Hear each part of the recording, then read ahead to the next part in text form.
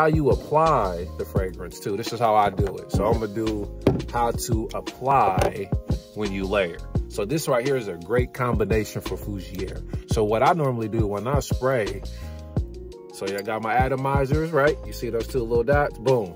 Here, and I just come back. That's it. And then we remix it, right? And then you hit the shoulders. And then you hit the shoulders. That's all you need.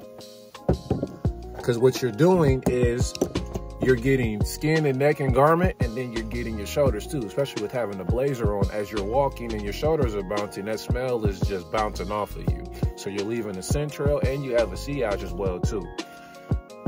Crazy. This is a banger. I love it too. It's very fruity, barbershop type of smell.